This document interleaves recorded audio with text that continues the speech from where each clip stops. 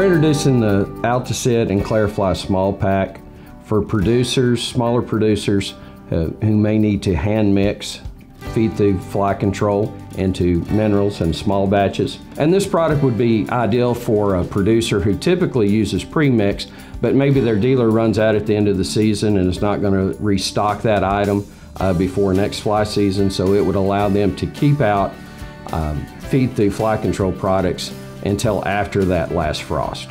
Smaller operations, because of their size and not being able to buy in volume, this may be a more cost-efficient option to hand mix using the small packs themselves. Small packs are going to give you the exact same control as a pre-mixed product. It's the same active ingredient that we use in any of our feed-through products. Alticid is specifically for horn fly control in pasture cattle, with the ClariFly Small Pack actually controlling 4 flies. So ClariFly being more for those animals in confinement situations, whereas Alticid is perfect for those pasture situations where you're primarily just dealing with horn flies.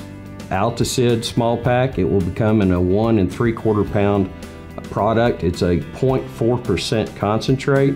And again, that 1 3/4 pounds is enough to treat a 50-pound bag of loose mineral.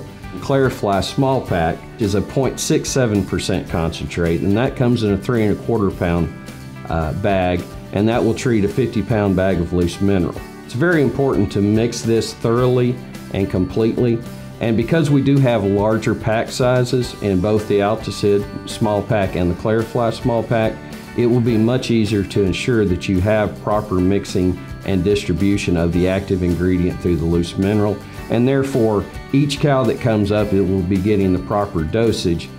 Feed through fly control is the basis of any good integrated pest management program and fly control program. And you have to understand that what you're doing there is treating the manure where those flies are actually hatching and growing out. And anytime that you can reduce the amount of flies that are hatched out, you're going to reduce your overall fly load.